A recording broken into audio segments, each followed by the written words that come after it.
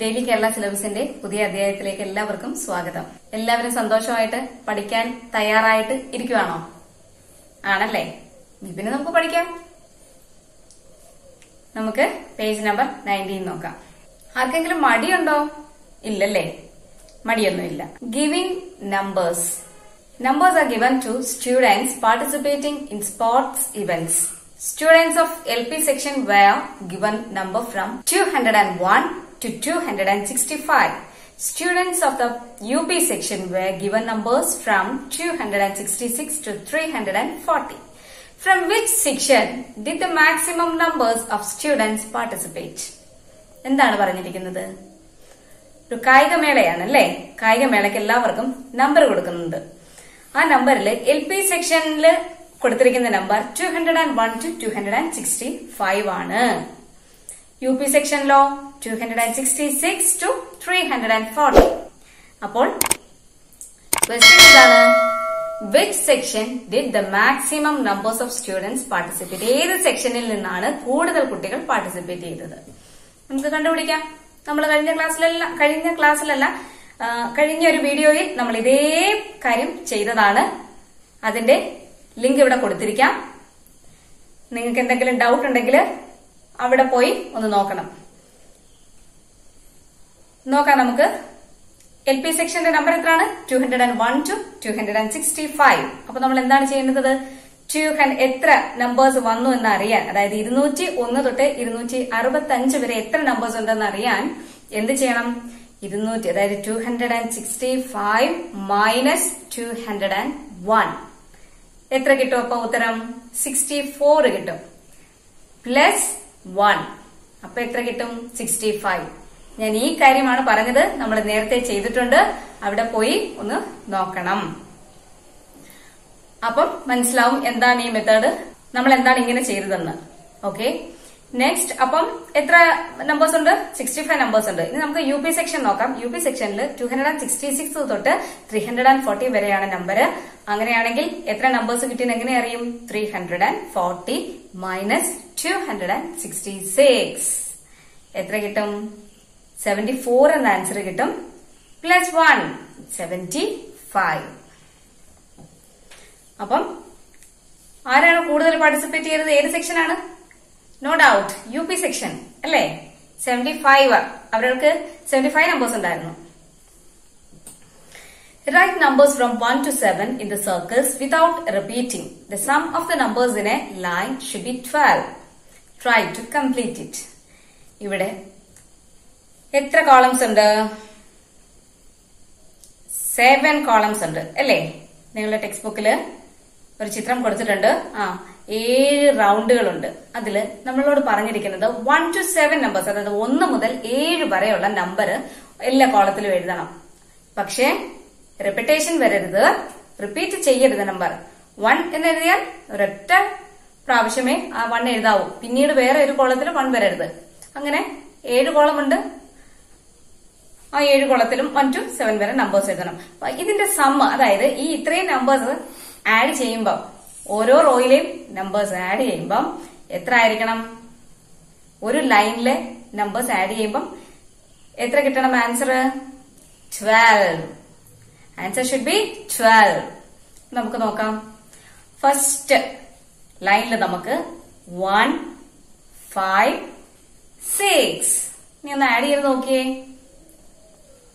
1 plus 5 6. 6 plus 6 12. We got 12. Okay. Next line 1 4 7. 1 plus 4 5. 5 plus 7 12. There also we got 12. Next 2 3 and 7 makes 12. അപ്പൊ അവിടെയും നമുക്ക് 12 കിട്ടി അല്ലേ? Next page number 20. Fill the boxes. അവിടെ boxes കൊടുത്തിട്ടുണ്ട്, അതിനകത്ത് നമ്പേഴ്സും കൊടുത്തിട്ടുണ്ട്. ഫസ്റ്റ് ബോക്സിലെ നമ്പേഴ്സ് നമുക്ക് നോക്കാം. 100 200 300. നെക്സ്റ്റ് 300 100 200. താഴെ 200 300 100. അടുത്തുള്ള കോളത്തില് സെന്ററില് എന്താണ് തന്നിരിക്കുന്ന നമ്പർ? 400 ആണ് അല്ലേ? 400 ആണ് തന്നിരിക്കുന്നത്.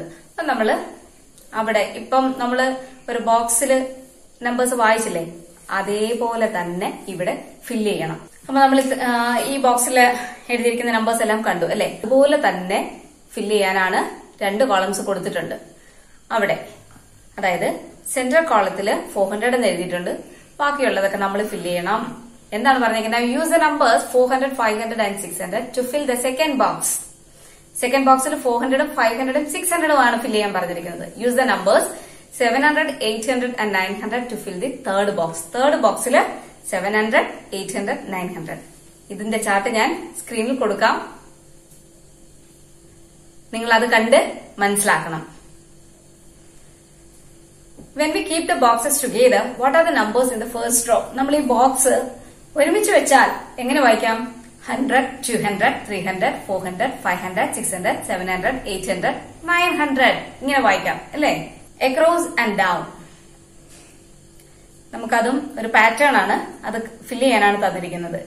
90, 140, 190 തന്നിട്ടുണ്ട്. പിന്നെ 3 കോളം ബ്ലാങ്ക് ആണ്, നമ്മൾ അവിടെ ഫില്ല് ചെയ്യണം. 90യോട് എത്ര ആഡ് ചെയ്യുമ്പോഴാണ് 140 കിട്ടുന്നത്? 90യോട് 50 ആഡ് ചെയ്യുമ്പോഴാണ് അല്ലേ? അത് അവിടെ 50 ആഡ് ചെയ്താണ് എഴുതിയിരിക്കുന്നത്. 90 plus 50, 140 plus 50, 190, 190 plus 50, 240, 240 plus 50, 290 plus 50, 340 അങ്ങനെയാണ് എഴുതിയിരിക്കുന്നത്. നമ്മളിപ്പോ എക്രോസ് ആണ് നോക്കുന്നത്.